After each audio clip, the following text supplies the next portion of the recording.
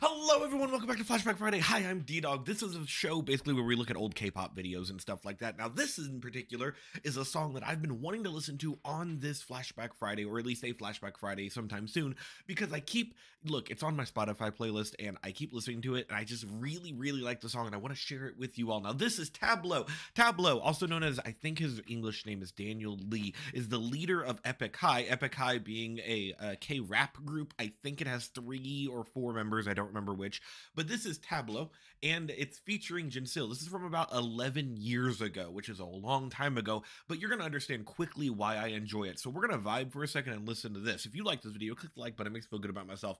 Also, I'm definitely still getting over a cold right now, so if I cough, I apologize. I'm trying to do better, I swear.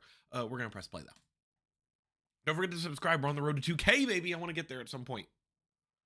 뭔가 달라졌대 모두 내가 변했대 잠정이 많았던 내가 언젠가 좀 I love that it starts out with his voice like that. Then you have that fucking sweet ass guitar. I've never seen the music video though. This song was fucking all over my Pandora 11 years ago. There's a bunch of cool shit that I enjoy about it, and we'll talk more in the second listen through. For now, we're just gonna vibe, baby. Also, it features JINSIL. I don't know who that is. I think they were in like 4 or 5 different groups, but I have no idea. One of the groups started with a B. Blast Stars? No, I don't remember. I did research, I swear. I love the fucking movement in this song though. And I love how crisp his voice is with the instrumental and stuff that's happening. And also, her voice is breathy and stuff, which sounds really fucking cool. I love it.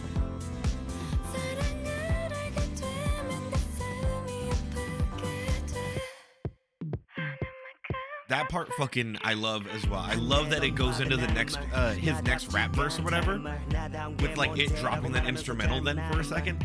Great.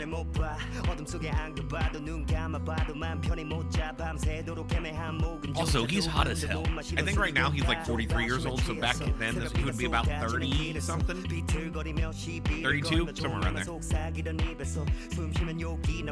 He's one of the older K-pop stars, which is exciting. We need people who are older.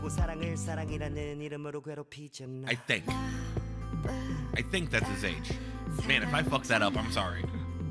Look, we don't come here for facts, we come here for music. God, her voice is so pretty. And I think the cool fucking thing about it is that their voices work so well on this song because hers is very breathy, right? We talked about that, you can tell. And then his is much more of a rough sound type thing, like lower. I think the lower timbre and shit is great as well. We'll talk more, I swear. Right now, just let me geek out over this song. I love this song. It's just a fucking great song, you know? I love that as soon as he starts his rapping, that guitar is just going along with him, which is keeping the movement up. So fun. It's so fun.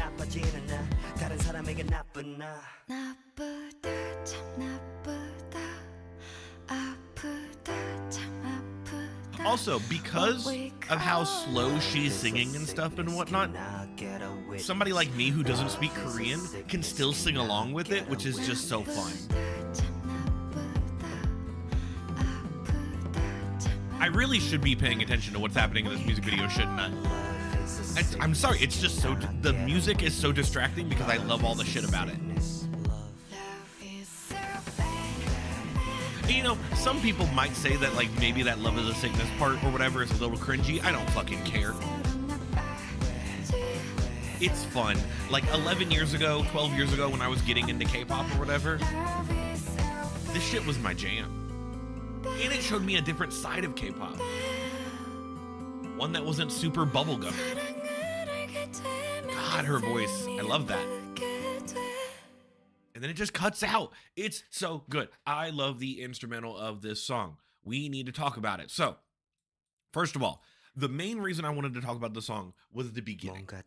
This entire part where it starts out with him just rapping that little part or whatever, and you get like that first little phrase or whatever when it's just the beat going boom, boom, boom, like it gets you into the rhythm and everything. And then as soon as he actually starts his little verse or whatever and that shit, the guitar comes in, and I fucking love that, dude. I think that this song, even though it's a very, like, you can tell it's more of a ballady type song and stuff, especially when you get JINSIL inside of it, inside of her parts. But like for this part, like you want that move, the contradiction between like it being a sadder song and it being, at least I'm assuming it's sad. I should have looked up what it's actually about. Whatever. I'm assuming from the music video it's sad. If I'm wrong, I'm wrong. I'm sorry. The contradiction of him going, like, the tempo being so fucking fast and keeping up with his rapping, and like that guitar is so crucial to this shit. Because think about this, so like you have him rapping super fast, right? And like him keeping up the pace is what he's doing, and then she comes in and her first notes is like bum bum bum, like it's very slow. And so like the slowness of that is just so fucking cool, because it not contradicts, what am I trying to say? Contrasts, there we go. It contrasts his part where you have two totally separate things.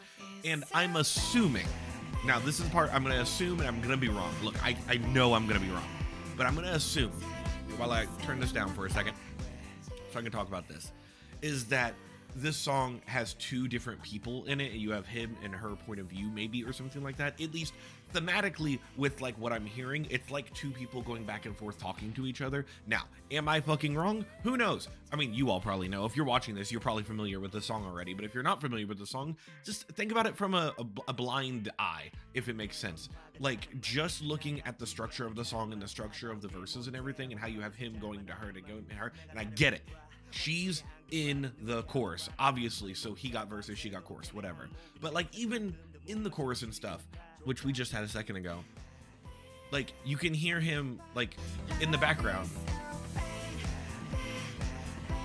like just having that little part is so fucking fun.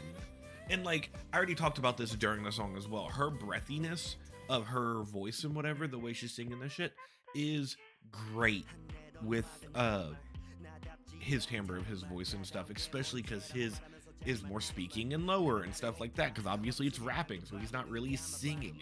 And so, but I mean, it's great. It's fucking great. Also, that part, like, so you have this guitar that's keeping up the pace, right? The guitar's kind of gone right here. No, it's still in there. It's still in there. I'm dumb. It's in there, which is keeping up the pace and everything. But then when she finishes her little section, right here, it drops the instrumental for just the beat. Which is great because it complements the beginning of the song where he does the exact same thing. He starts with the rapping with just the beat behind him. And now that he's back in his verses or whatever, you can hear that guitar just fucking strumming along, which keeps the pace up. And it's so fucking cool. Besides that, like, I could talk a lot. I've been talking for a while about all the shit I like about this song. Let me find the... Is it right here? Yeah, most replay part, I assume, because music video stuff, but also... No, that's just him doing more verse. Yeah, right here. So let's take away the instrumental. And you have her doing that chorus, but then you just have the piano. And it slows down. But you still have a little bit. You have a little taste of guitar in the background. It's fucking great, dude. And then as soon as that beat kicks in, oh man, this is why I love this era of music from like 11, 12 years ago, because you have that bass that's just bumping the entire time. And I'm just, oh, it's so fucking good. I will eat this shit up every single time. It's just how I enjoy this. So we need to go ahead. We're gonna have outro time because it's been like 10 minutes. Hi, if you like this video, click the like button, makes me feel good about myself. Comment, tell me literally any other dang it, I went through the entire video without coughing. I'm so mad at myself right now. Any other stuff you know about TABLO? Also, any EPIK HIGH stuff, because I've never listened to their stuff at all. I may have listened to one, There's one song I remember it was filmed vertically, but I don't remember what it was. It was probably like 6 or 7 years ago, but I could be off about that. I'm a loser? No, I'm a something, right?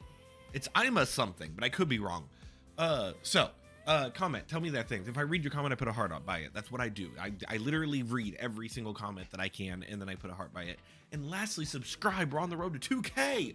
Eventually we'll get to 2K, and I enjoy when we do, because maybe we'll have something special come out. I don't know. That could be a year from now. That could be a month from now. It depends on if, you know, any of my stuff ever blows up again. So that's it. I will see you all next time. I need to do more research on Flashback Friday stuff, because I'm not running out of stuff, but I'm having trouble thinking of things to do for Flashback Friday. So every now and then I need to take a break from it. I took a 1 week break last week because I wasn't feeling well. Obviously I'm getting over a cold, and I try to record these 2 or 3 at a time, so I only do a couple, since there's only 1 video per week anyway. So if you know a Flashback Friday thing, comment below as well. Subscribe, all that stuff. I will see you all next time. This is such a good song though.